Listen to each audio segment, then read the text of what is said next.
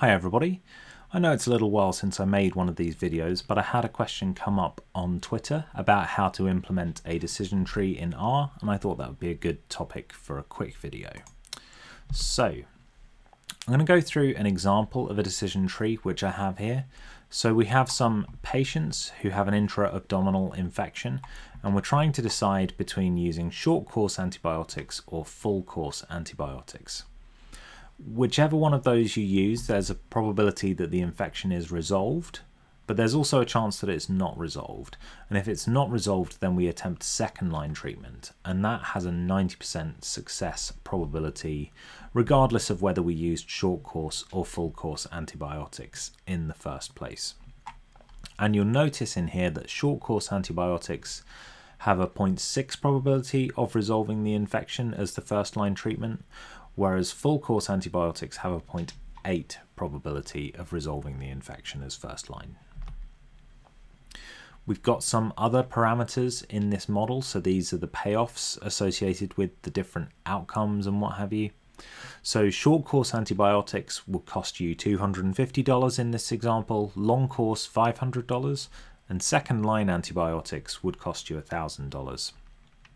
And the QALYs that you would get, depending on your outcomes, are 12 if you are successful in your first line treatment, 11.8 if the first line treatment fails but second line treatment is successful, and then 10.2 if the second line treatment is also unsuccessful. And the way I would recommend that you code this up in R is to write your model as a function. So just as we have done with Markov models, you would write it as a function of the parameters. And in this case, you're going to assume that the parameters are provided either as a list or a data frame, and that the elements are either scalars, i.e. single values, or vectors. So let's head on over to R and see what that looks like. Okay, now we're in R, and I'm going to create a new blank file for us to work in so we can start to work on our model function. So we create a model function like this. I've decided to call the parameters just P, so it's nice and easy to access things. So for example, if I want the cost of a short course, I would do P $C short course. Okay, and if this is a list, I'm expecting that to be a single value of $250.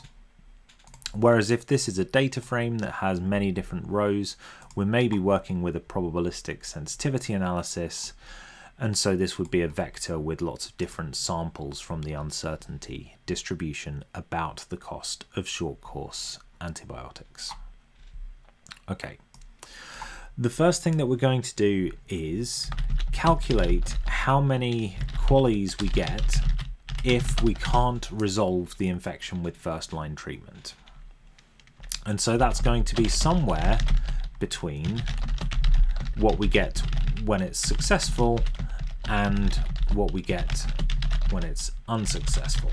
So these parameters are F2 second line success and effectiveness of second line failure, but we need to weight these appropriately. So the failure happens with probability 1 minus P second line success, whereas here we want the probability that the second line treatment is successful. And we'll just split that over 2 lines so that you can read it all. And now we're going to start to construct a list of results that we're going to return. And we'll start off with the total cost if we choose short course antibiotics. So we have to pay for the antibiotics themselves, that's this parameter, but we also might have to pay for second line treatment. But that only happens if the first line treatment is unsuccessful. So that's P short course success is the probability that that short course of antibiotics is successful 1 minus that is the probability that the short course fails. And now we also want to do the same, but for the full course. Luckily here we can just go like this.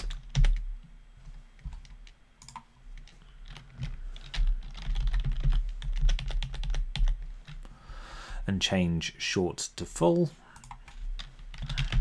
The quali calculations look fairly similar. But instead of up here, where we know that we're paying for the antibiotics, whether we're successful or not with short course antibiotics, instead we have one outcome which happens if the short course does work, and one outcome that happens if the short course doesn't work. So here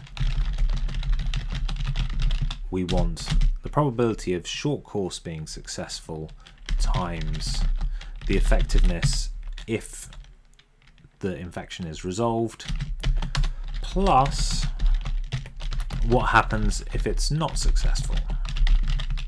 Well, we already calculated that up here. It's effectiveness if not resolved.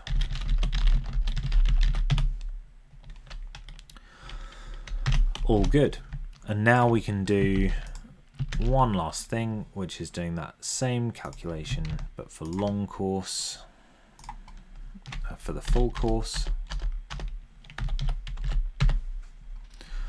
Okay, that's now our list of results, and we're also going to just say if you provided us with a data frame as an input, then we're going to give you back a data frame, otherwise we'll give you back the list. Okay, now if we press source, that has run all of this code and put a model into our environment, which we can now use. So let's start off by using the model with a single set of parameters. And those single set of parameters are going to come in a list. And we'll start off with those probabilities. So the probability that the short course of antibiotics is successful was 0.6. Probability of a full course being successful was 0.8. And then the probability of second line treatment being successful was 0.9. What I like to do is line these all up just so that it stays nice and neat in my script files. It's not necessary, but it just makes things look nicer. Now, what's the cost of the short course of antibiotics? It was 250. The full course cost was 500. And then the cost of second line antibiotics was 1,000. And then finally the qualies or the effects. So if we were resolved first line, it was 12. If we had to go to second line, but that was successful, it was 11.8. And finally, if second line treatment is unsuccessful, then we have substantially reduced qualies. Okay, now I can press run or do control enter. That just runs this bit of code here where the cursor is on. So now we have single params we've set up as a list that has 9 different parameters in it. And now what we can do is run the model with that, like so. And you can see it's calculated the cost of a short course, cost of a full course, and the qualies associated with both as well. Now what we probably want to do is save that to a variable. So now we can do something like calculate the ISA. So the ISA would be the costs of the full course minus the costs of the short course, all divided by the qualies from the full course minus the qualies from the short course. And that single ISA is $694. So here if you go for the full course, you're paying $694 extra per quali that is gained. And that's very cost effective by most people's estimations. Okay, so that was a single set of parameters, but we might also be interested in having multiple sets of parameters. So instead we might have a data frame with multiple parameters in it. And let's just say that this is in a probabilistic sensitivity analysis where we have 100 different PSA iterations.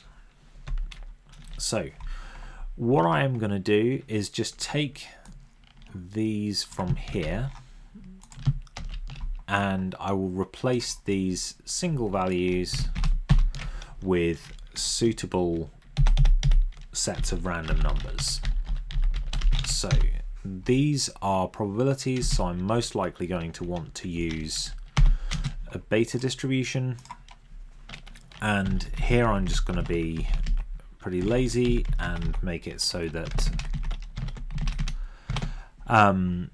the two parameters add up to 100, and you know that if here you add these together you get 100. So this is the probability of success is going to be 60 divided by 100, so 0.6, exactly as we had up there. And now down here, we know that costs are going to be strictly positive. So I would normally use a gamma distribution or a log normal distribution. These are probably quite precisely estimated, so I'm going to imagine that they have a fairly high shape parameter. And so then all that we need to set is the scale. And the thing with the gamma distribution is that you get the mean, the expected value, by multiplying the shape and the scale. So I've set these up so that if you do that, you get back these values here. So the expected value from these distributions are these values given up here. And I'm going to do a similar thing down here with the qualies. I'm going to assume they also can't be negative, but maybe they're less well characterized here, known with not quite so much precision. So instead I've got a shape of 25, and now instead of being able to quickly do this in my head, I did have to calculate these before recording the video. But you can go away and you can verify that if you multiply that by that, then you'll get 12, and so on and so on. Okay, so if we run those two lines, we now have multiple params, and we can view that here in RStudio. So the probability of a short course being successful is given by this first column, probability of a full course being successful is in that column, and so on and so on. It's probably a good idea to just take a look at these to make sure that they are in the area that you were expecting. Okay, and now what happens when we run our model with those multiple parameters? We get multiple results. So now for each row of the data frame multiple params, we have a row in the multiple res data frame. Okay, and you might not be able to tell too much just from eyeballing this, but we can do things like say, well, give me the summary, and that will give you the means, importantly here. Or you might be looking to do a plot. So we can plot the cost effectiveness plane. So on the x-axis, we want the incremental qualies.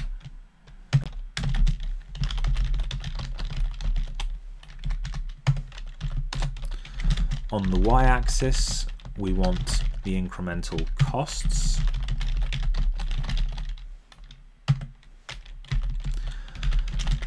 And we want to give them some good labels.